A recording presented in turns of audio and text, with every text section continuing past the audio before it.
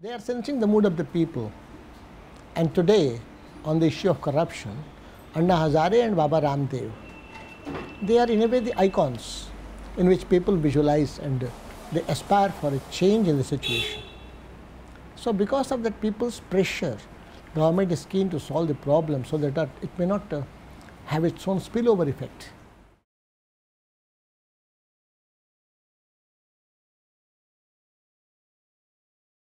And that why should they talk to BJP? Because BJP has lost that moral strength to combat corruption and to provide counters for the corruption. Instead, Baba Ramdev, Anna Hazare, they have got more moral authority to talk about this, and people have got faith in them. So naturally, they are the genuine, though non-political, a political opposition to the ruling class. They haven't. They have.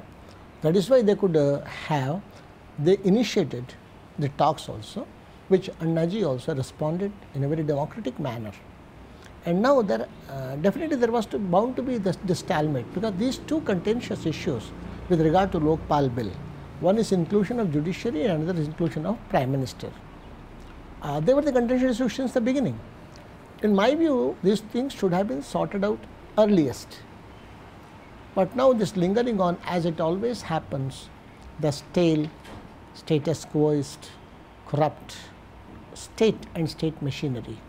They always try to linger, to tire out the people through negotiations. That's a strategy usually adopted.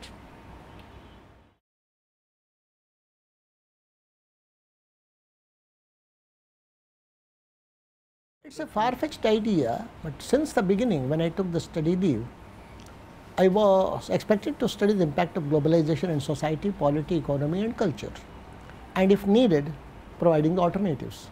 So with that in mind, when my study leave was over, my recommendations were such that I first involved myself in academic and constructive activities, then educational activities leading to some systemic change. So picking up those very issues which may have a long range impact also with respect to systemic change.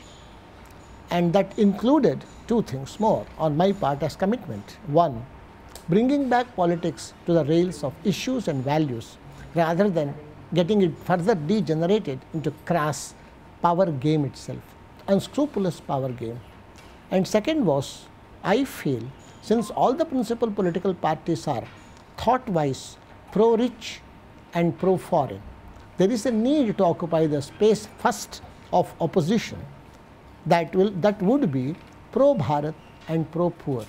With that idea and commitment in my mind, naturally, I would have contributed in this respect too. So I felt corruption and this illegal money stashed abroad, they are the issues which one, if takes up, that will ultimately lead to systemic change and transformation of society, polity, economy too.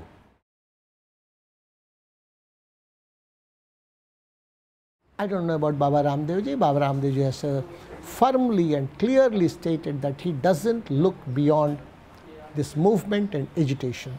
He has also made it amply clear that he is no way starting any political party. So about him I have nothing to say. But about myself, definitely I am to state that I am determined to bring back politics back on the rails of issues and values, and I will not allow it just to be a merely crass power game. And secondly, I definitely feel myself committed to help out for the emergence of a pro-Bharat and pro-poor political force.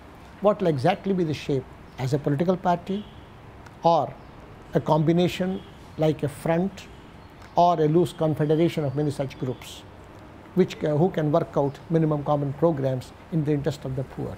That's what I feel.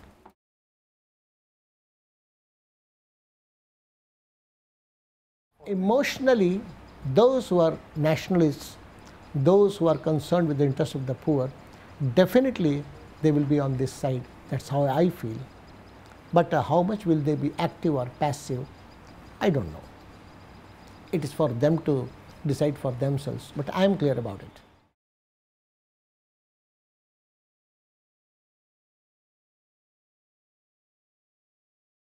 So unfortunately, I am vindicated to see that corruption and crime have assumed globalized proportion, and that is why to tackle the corruption issue also, now that there is a talk of United Nations provisions of money laundering, so that may be curbed and cooperation may be sought with other countries too. So that is natural to happen, because if values of human life get trampled upon just by lust of money, consumerism and permissiveness of life itself. So these things are natural corollaries in which corruption, hawala, deals, big projects, big deals, big commissions, big purchases, international deals. So the internationalization of this capital flow that further helps this illegally tainted money to be stashed abroad in tax havens. So tax havens is the natural effect of the pro-globalization policies, not considering the needs of the people, but just profit being the motive.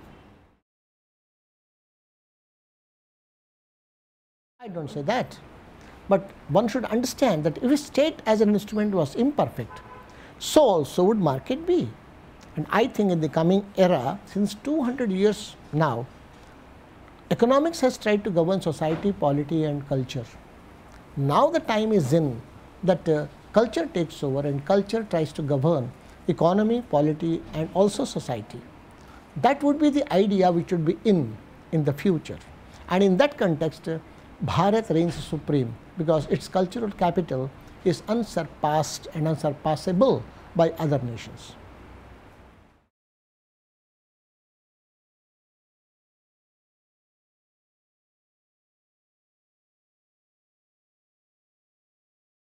So they have given goodbye, they forbade goodbye to ideology and idealism and just ended up as party of candidates for power.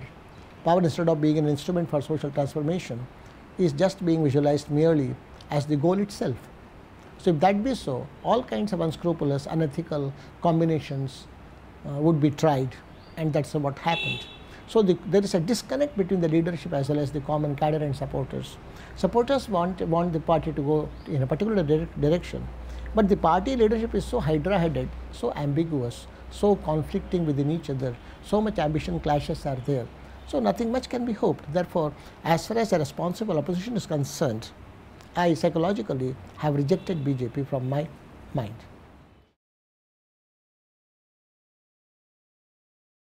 It is all logical, it is all natural. Nothing much can be talked upon. Infighting. So there can be infighting, some more contenders will be thrown up, some will be pushed aside. All this will continue, this game will continue, because if the party has lost its goal and lost the responsibility aspect of politics and just treats politics only to enhance its own economic, financial status and social recognition, then all these things are bound to happen. Nothing unexpected.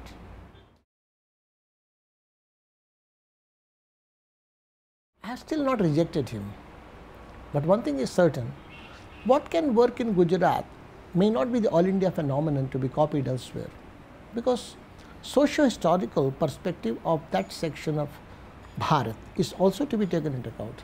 The highly urbanized state of Gujarat, having the most widest exposure towards other countries in the globe, also provides a certain direction of aspirations too, and responses of the people are guided by those aspirations.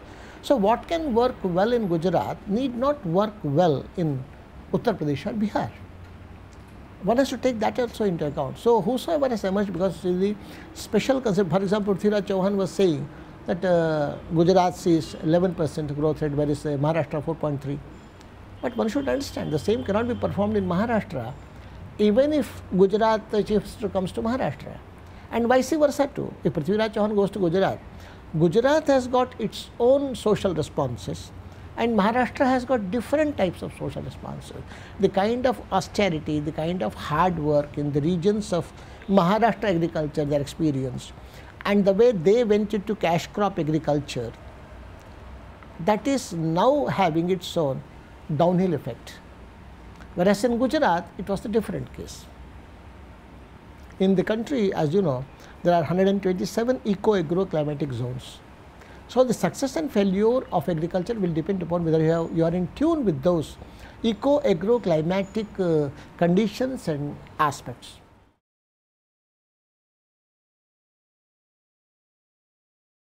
I don't know exactly what kind of politics, because vote politics is a holistic phenomenon.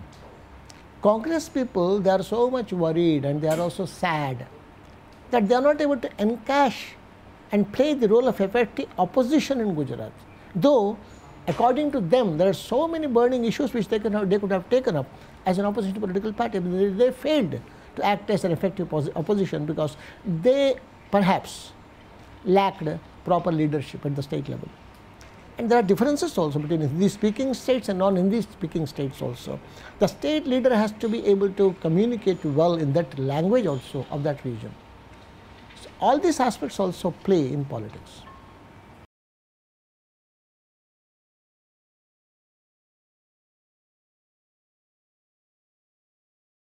I don't want to single out Sri Arun Jaitley, neither Srimati Sushma Swaraj, but the whole psychology and the bent-up of mind of the whole party leadership itself is such that for them only electoral gains matter, neither the ideology nor the idealism.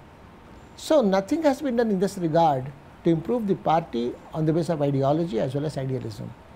So electoral gains if the only goal, then you are presenting saffron Congress in the place of tricolor Congress. So people will try that there is nothing to choose between them.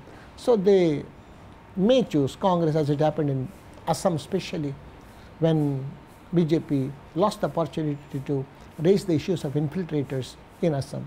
Because they thought that in the wake of a political situation arising in Assam, in which no party would get majority, they would have ganged up with some other groups to form government. So for that low-key approach to infiltration was counterproductive for their electoral performance. I don't know, neither I have applied my mind. It's for them to think. Country doesn't wait for any particular political party, be it BJP or Congress.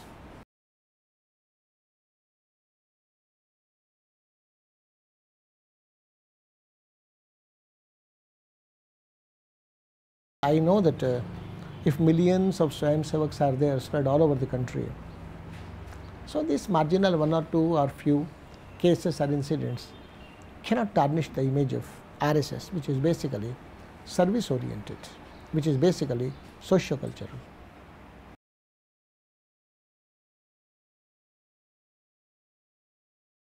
I don't say that at all. I have not said that also even now.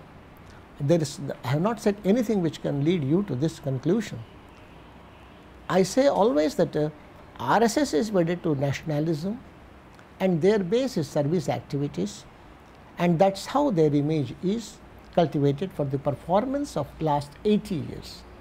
So if any such allegations or accusations are heaped upon some of the RSS Swayamsevaks which are yet to be proved in the court, that doesn't damage the image of RSS. That's what I want to state.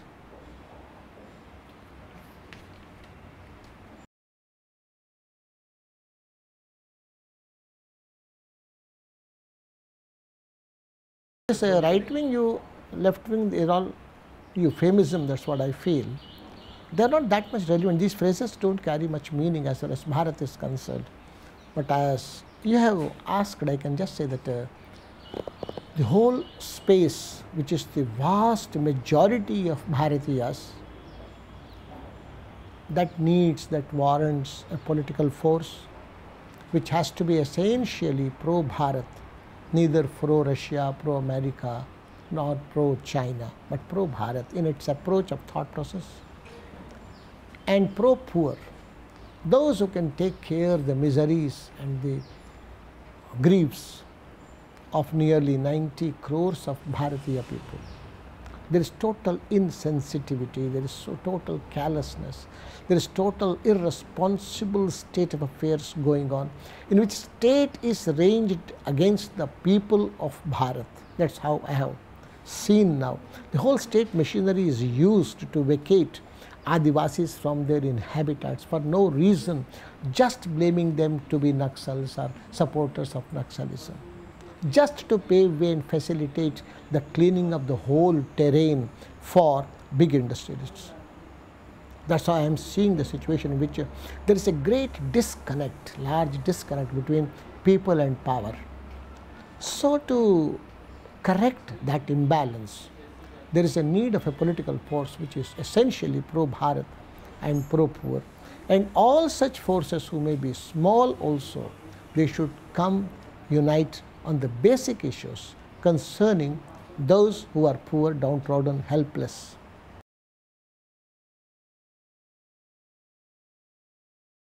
There are some individuals in the parliament who have to be, and in all the parties they are present.